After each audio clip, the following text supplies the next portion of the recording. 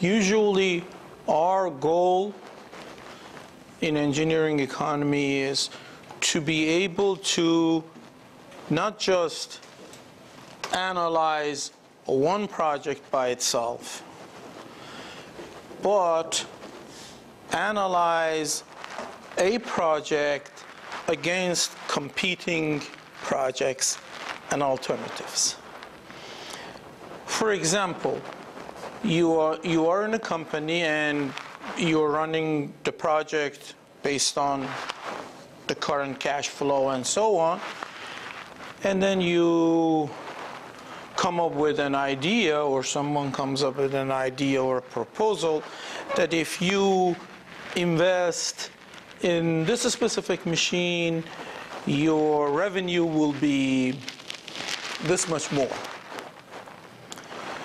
Well, in that case, you need to be able to compare these two cases together and say, should I stay with the current work, or should I go with a new proposal? You are comparing alternatives. In comparison of alternatives, the work is pretty much the same thing that we have done so far, which means you will bring all the cash flows to one specific point, whether it's present or future or annuity, whatever. I personally rather to bring everything to the present worth, and then compare these present worth together. However, the key in here is that there has to be a basis for comparison. You cannot compare a project which its lifetime is 7 years with a project whose lifetime is 5 years. That comparison doesn't make sense and doesn't hold the ground.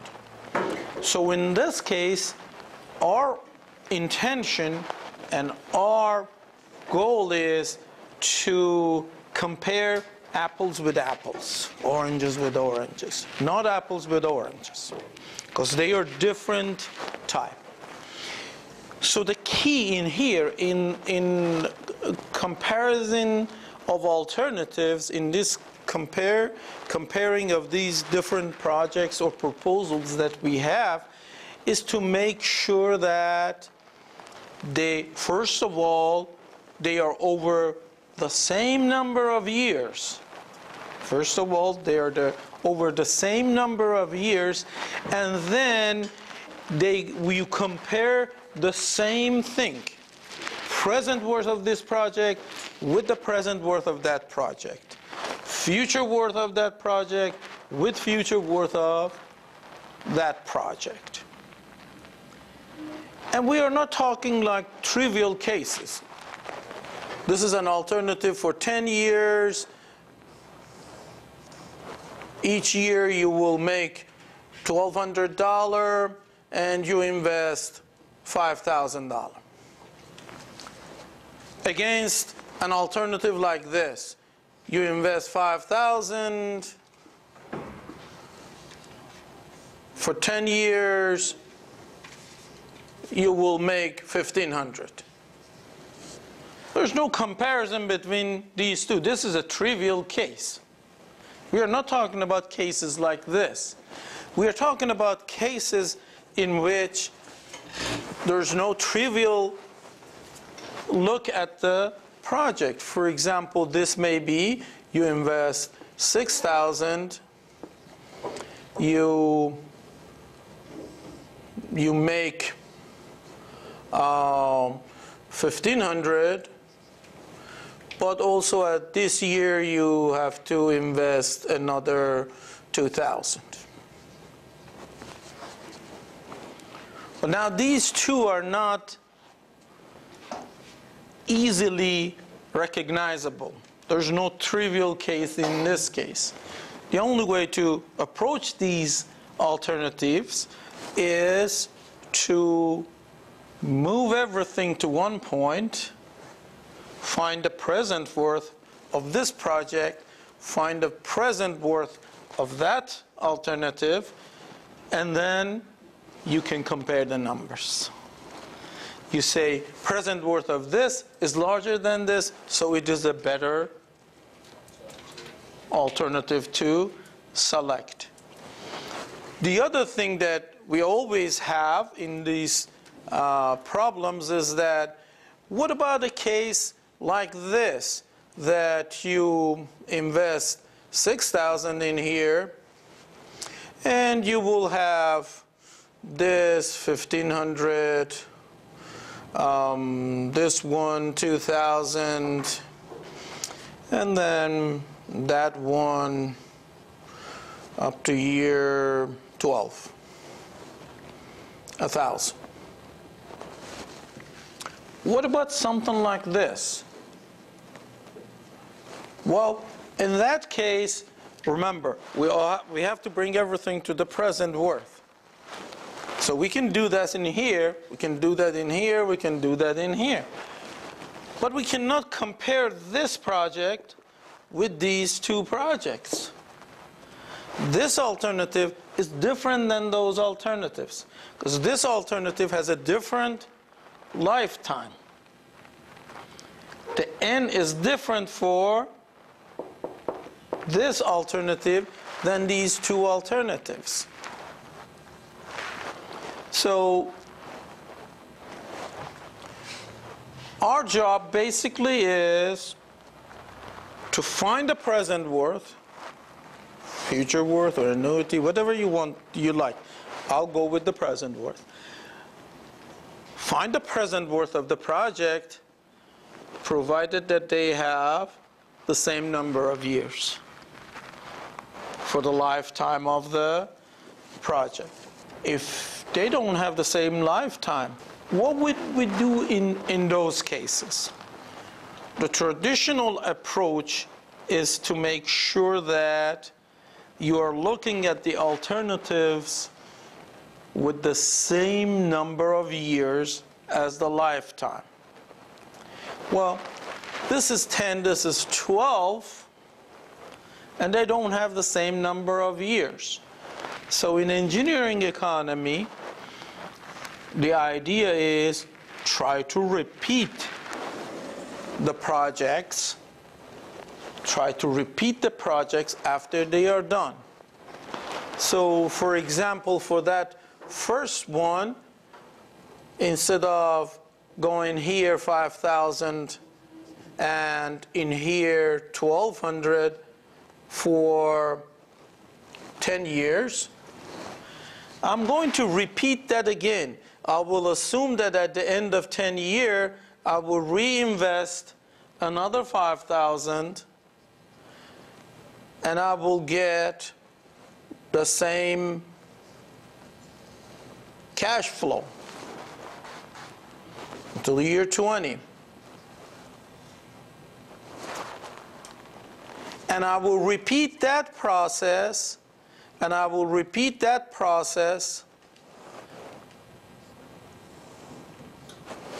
and I would repeat that process until I get to a point at which this n number of years is the same as repetition of those same number of years. Do you know what number I'm looking at? Between 10 and 12. I'm looking at a number that is divisible to both of them, and that is 60. Thank you.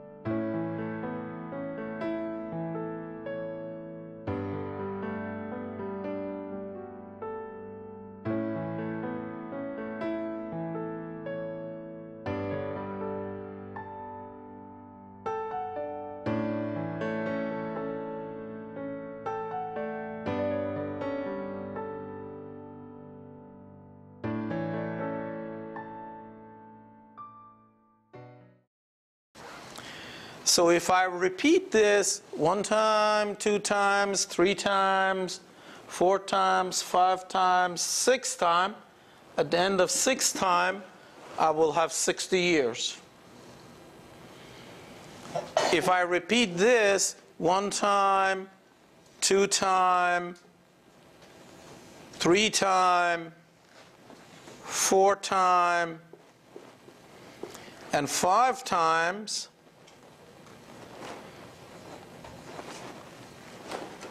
I will get them to be the same number of years.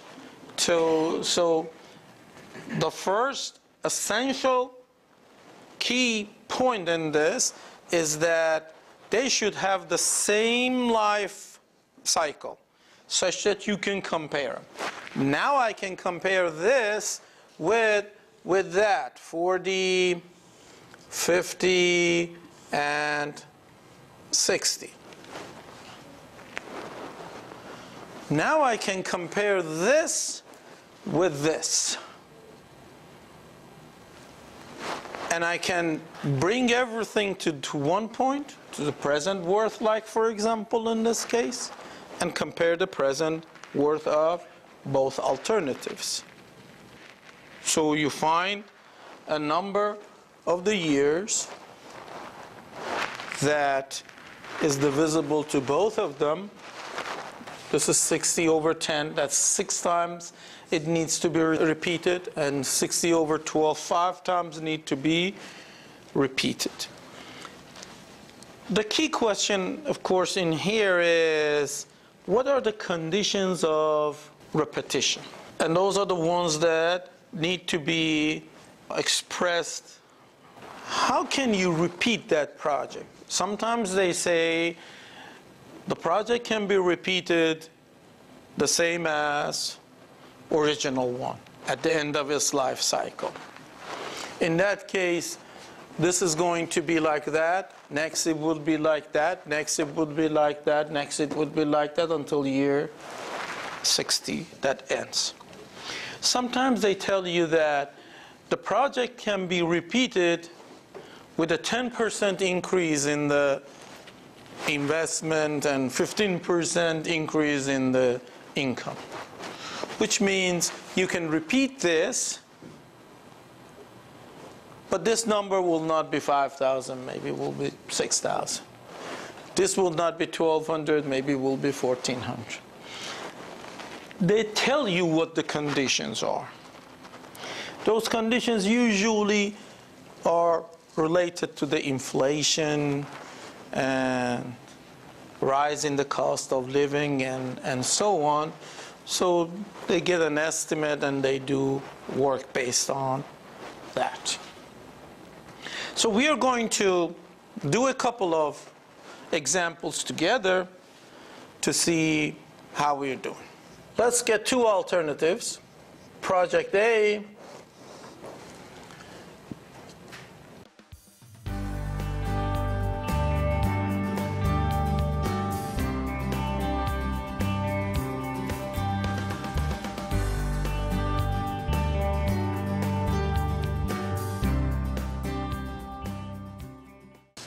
Are 12% compounded annually. First project, very simple case, 6,000 investment, 2,000 monthly until year 5. Project B has individual payments and transactions. Both cash flow are clear. There's nothing complicated about them. However, the comparison is not possible because the life of this project is 10 years, life of that project is 5 years. We can only compare if their lifetime is the same. So in this case, we have to make sure that the projects are repeated until you get the same life cycle on both of them. In this case, you look at the N for the first one, you look at the N for the second one. It's 5 and 10. apparently 10 is divisible to both of them. So the only thing that I need to do is to repeat that first one again. Which means after the 5 years, reinvest $6,000 and get that much income. Again, it has to be specifically stated that you can repeat the project at the end of its lifetime with the same conditions. If conditions are different, then this second one will be different. So we are going to repeat the projects. And to repeat the projects, I'm just going to add the second part of it using a different color. That 10 years.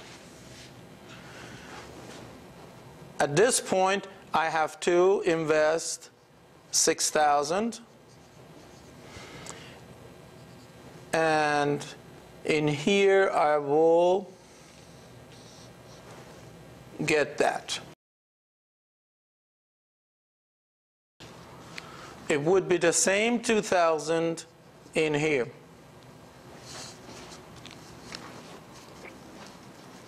Now that both of them have the same lifetime, I can make the comparison.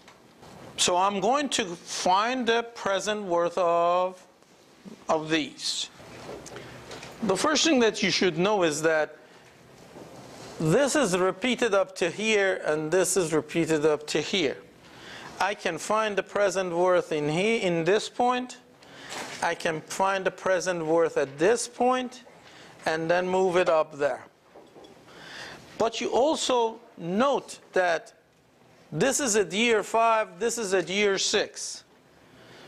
This really is like a continuous thing. So this is really like something like that. So I'm going to write the present worth of project A, which is going to be minus 6,000 plus 2,000 times PA 12% and 10 years. Minus 6,000 PF 12% and 5 years. This is that number, which is at year 0. This converts this series to the year 0. This converts this number to year 0. Present worth of project B is going to be minus 4,000 plus 5,000 PF 12% and 2 plus 2,000 PF 12% and 4 minus 4,000 PF 12% and 6 plus 3,500 PF 12% and 8 plus 3,000 PF 12% and 10. Now, how would I write this if I didn't have this knowledge that this is the same thing? How would I write that? If I kept it like this, if I kept it like that, how would I write that? What would the difference be in here? I'm going to write it in red. It would be minus 6,000 plus 2,000 times PA 12% and 5 plus 2,000 PA 12% and 5. That's for this one, which will bring it to this year, and then I have to move it back to the present worth. So this will be multiplied by PF 12% and 5 minus 6,000 PF 12% and 5. This is another way of writing that. I said, last time I said, oh, I know that these are next 2 years right after each other, so this is a connected thing actually. But in this case I said, oh, I didn't realize that. I said, I'm going to convert this to year 0. That's 2,000 PA 12% and 5, because that's 5 years. And then on this part, the same thing. I'm going to convert this to this point, which is year 5. For part A, for 10 years, we have $1,895.88. For this one? Yes. Sorry, go ahead. What? $1,895.88. And 88 cents. That's right. Okay? You got the same thing? Okay. Okay. If you do this, you will get the same thing too. Now, for B, anybody did B? So the comparison of alternatives is very simple. What makes it sometimes complicated is that there may be different conditions. There may be different conditions, in which case you have to come up with the new conditions and see what those conditions are. So we are going to do one altogether. Let's do project A.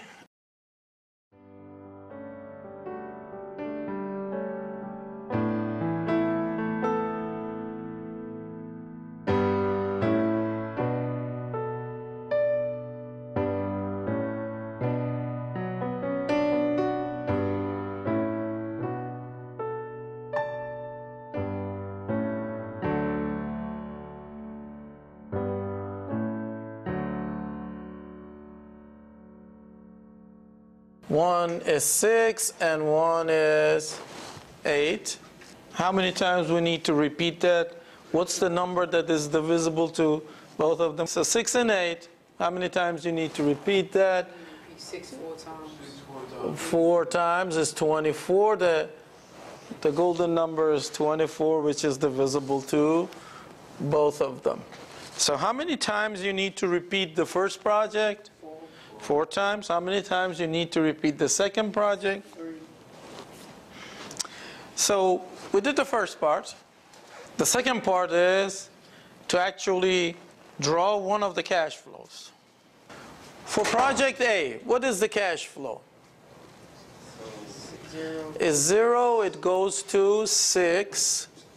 So it's 1, 2, 3, 4, 5, and 6.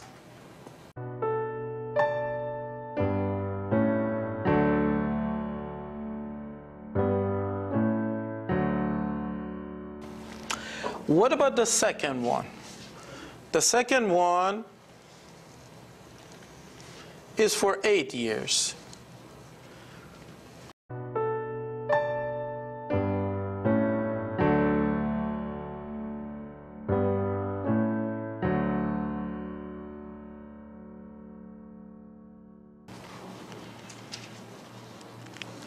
So these are the cash flows. Generally, there are two approaches that you can take. You can repeat all these things for those many years. That one for 4 times. 1, 2, 3, 4 times.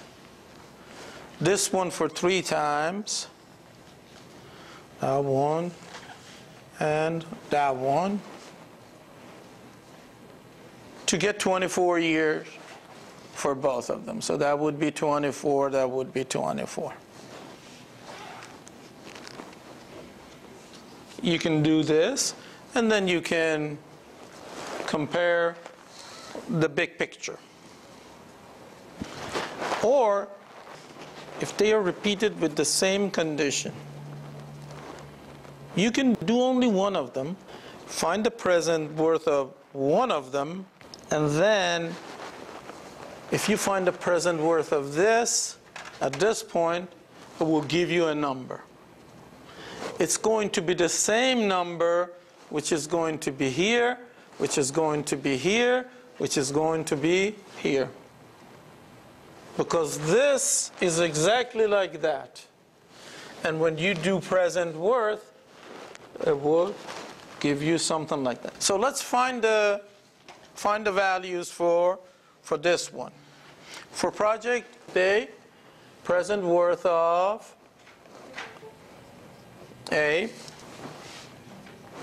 is going to be minus 9,000 for this one, plus what? Plus 2,500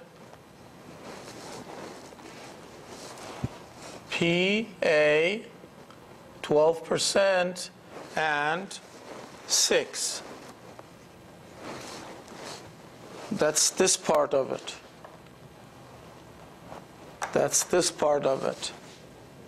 And then the G part of it, that triangle, is going to be plus G, which is given to be 1,000, times P given G, 12% and 6. There is also an investment in year 3, which will be minus 2,000 PF, 12% and 3. This value for the second one is straightforward, so we are going to have present worth of B to be minus 13,000 plus 2,500 P given A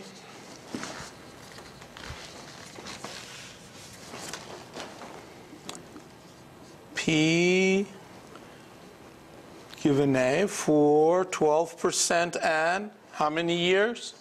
7 years.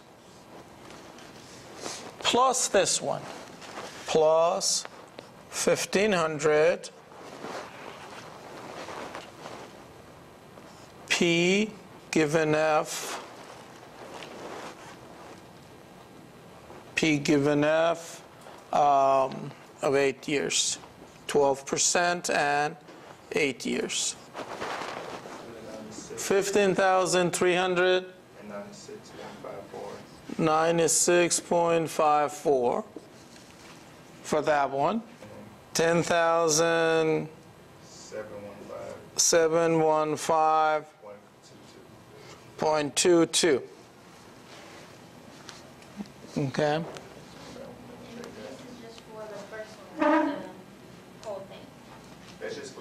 This is just for one. For 6 years and for one for 8 years. Now that I have that, when I repeat this project, it would look like this. I'm going to erase all these things.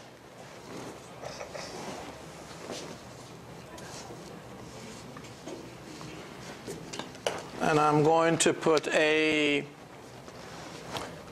that's positive, 15,000. 15,000,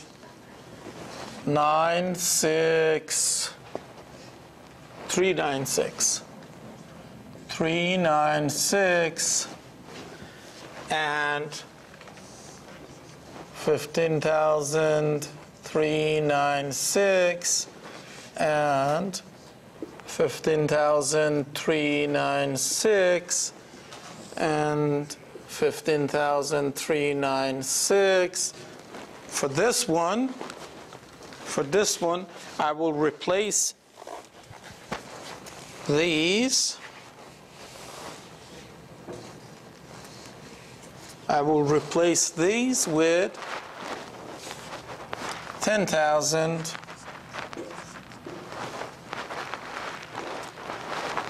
715, 10,000, 715, 10,000, 715.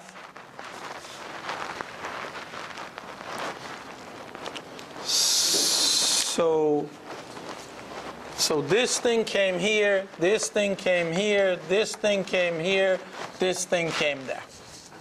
Project group is 8,000. It is 8,000. 8,000. The first project, this number is 8,000? 8,785. Okay, okay. 8,785.1. Then the second one is negative 900. Oh, no, the second one is good. Negative 900. Negative 980. $4.78. Okay. It's the computers. So the second one is all the way back down here. Okay. So the second one is all the way back down here. So basically, when we compare projects, we try to see which one has the lowest. And those numbers are not 15 something, they are 8785.1. Okay, so this will be this number plus this number times what? P of P of F for 6 years. For 6 years.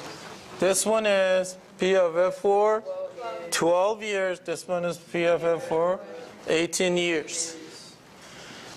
This one is this number P of F, 8 years. This number P of F, 16 years. Okay? But in this case, the comparison is trivial. Why is it trivial? Because these are all negative numbers. Whatever those numbers are, they are positive numbers. So this is better than that.